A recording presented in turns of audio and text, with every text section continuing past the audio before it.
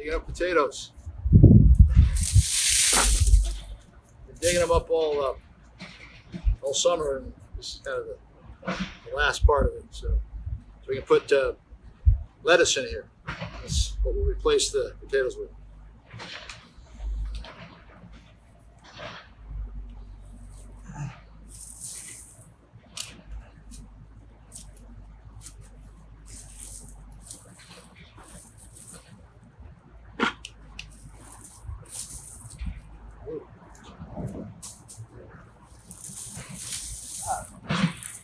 Kind of fun. Kind of like digging for gold.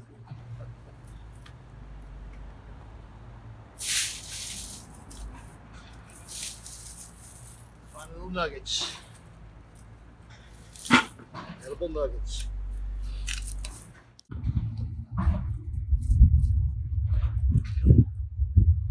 Here's a potato called Yukon Gold. So finding gold.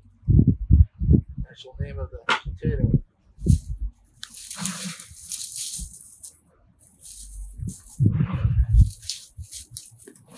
The plant's been dead for a while, but the potatoes stay pretty good underneath the ground. They don't. They'll eventually sprout or they'll rot maybe or something, but for a while they will stay good. You know, so you don't have to panic. And just because the plant dies doesn't mean that means they're probably if the plant dies, the potatoes probably not going to grow anymore. You know? But they'll stay okay under the ground. That's a good place to store them. I think I've learned that one. Instead of the sprout, some of them start sprouting. That's okay. You can still eat them. But I've learned that if you don't have a place, the storing is a little tricky because sometimes they can rot, sometimes they can get old, sometimes you don't have I've got about six watermelons in the refrigerator. I don't have room for any more. Most of the watermelons out here are they're not going to grow anymore. They're ready. They're ripe. I got to pick them. I have no place to put them. So if you pick them as you go along, it's better. Storage is always a tricky problem. Last year, I put potatoes in gunny sacks, put them in the basement. That worked out okay. We didn't use them fast enough. Eventually, they start sprouting, and some rotted. And so, if there's any way you can keep them in the natural surroundings, in the natural place in the garden, it's better. I think I've learned that. Did that with just about everything. But you do have to pick. When you pick, like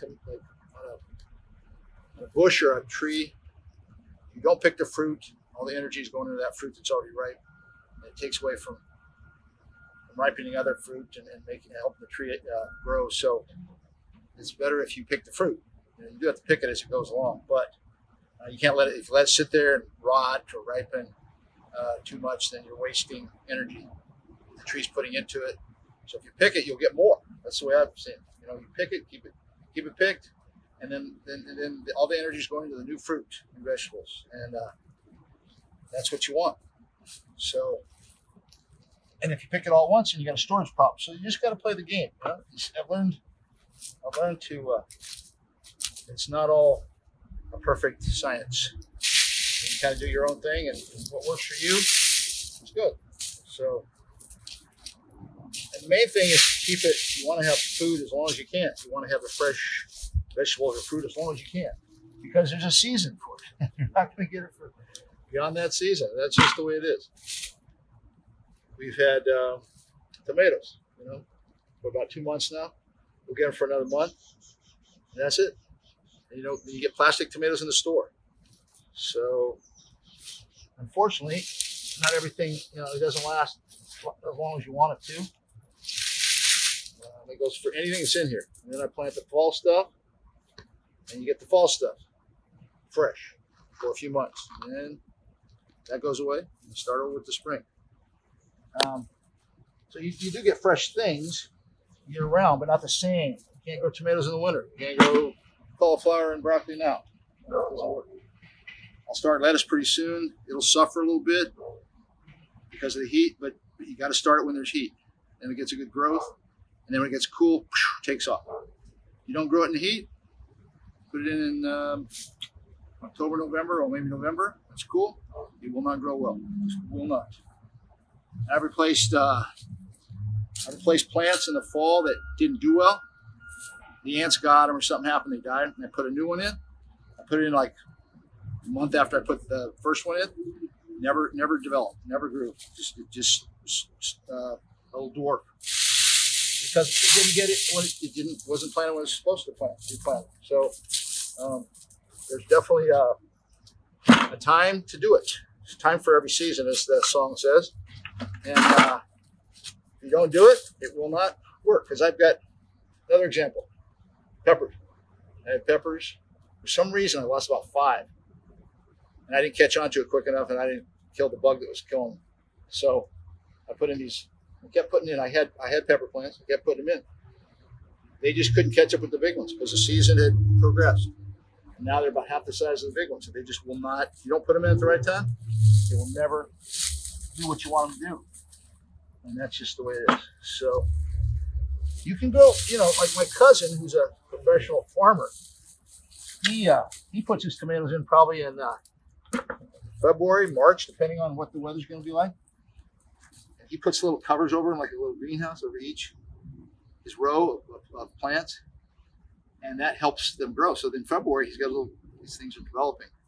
So he plants them early, but I heard that he is almost out of tomatoes now. His tomato crop's almost done.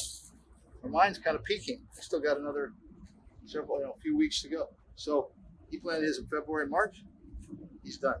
I planted mine in April, May. I still got them. So some things you can play with a little bit with the seasons, and I think tomatoes is one of them. So everybody wants to have fresh tomatoes, so they grow them early. You know, everybody wants to get those things. Man, they hate the plastic tomatoes from Safeway, so they want to grow them quick and early. I mean, so they put them in February. It's cold. They never sit there.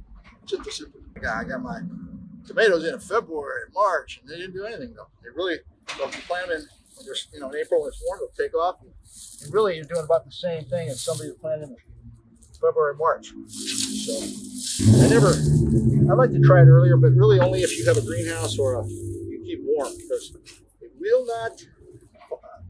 Summer vegetables will not do well in cold weather. You cannot. There's no way, no how. Where fall vegetables need heat to start, then they need cool to survive all winter long. They will do fine. They'll survive freezing weather, cold weather, windy weather. It's amazing. They just stay, hang in there. There are a few bugs you have to deal with that I don't like, and if you can get past those, you have a good crop. Because the weather, that's why what they're called cold crops, because that's the cold weather. There's a good one. That makes it all worthwhile right there. So anyway, you kind of learn as you go along. The main thing is you got to keep on it. You got to keep after it. You got to work it at it every day. You can't just, most people don't want to do that. They want to have a garden, but they don't want to. It's an everyday thing. They take off on vacation and they come back and you got problems. So this whole thing's automated. It's automatic watering, so it will. I don't have to be here. That's one thing I don't have to stand with a hose. I couldn't do that anyway. It wouldn't be physically possible. Just about everything on this property, every plant is watered automatically. Anyway, this is the fun part. All this is getting the goods. I probably got, I don't know, 50 pounds, 100 pounds so far. I've already eaten. And I'll probably get another 50 pounds out of here. So I don't weigh it. I don't know. I might be off, but it's time to put something else in here. So I really have to get it going, get them out of here. Now I'll get potatoes all year long, though. Potatoes will keep popping up. Where the lettuce is growing, I'll get potatoes too, because there's little potatoes. Little guys, smaller than that. There's potatoes that you miss. And they sprout and start growing plants. I get them all winter long.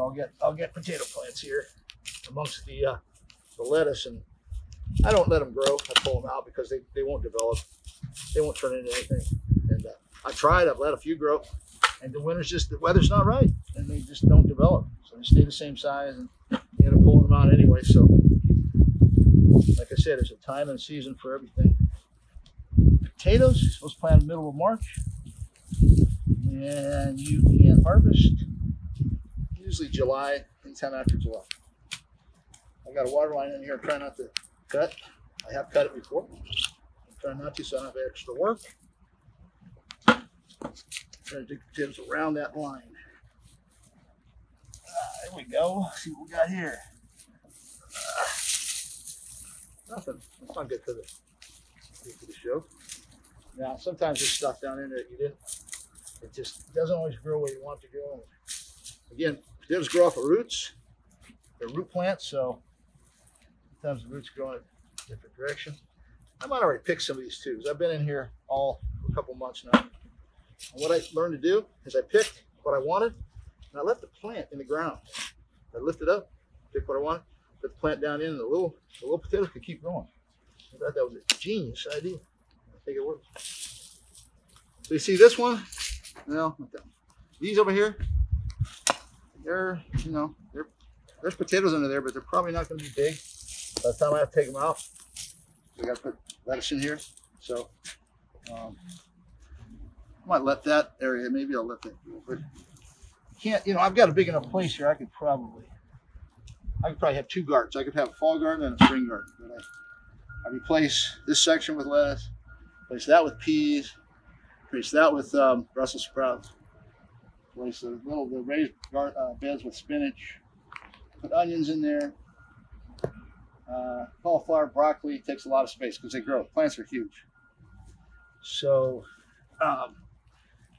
instead of growing a second garden, sometimes I have to overlap, and like now I can let these potatoes grow, but I want to put lettuce in.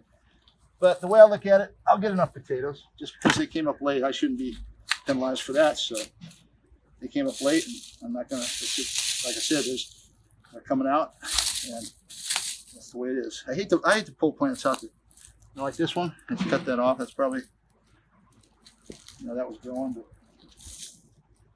it didn't, came up late. So that's why it'd be nice if everything grew at the same time, and everything works out. It's just not the way it is.